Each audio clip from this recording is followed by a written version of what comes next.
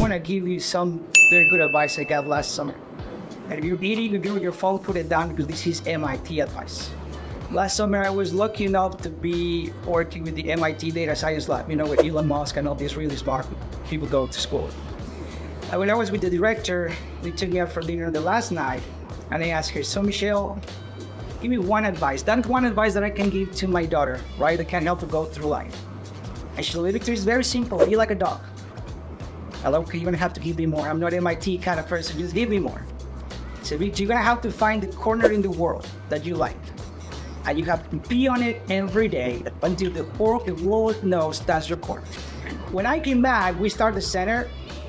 And $12 million later, I can tell you we can find our corner and we pee the heck out of that one every day.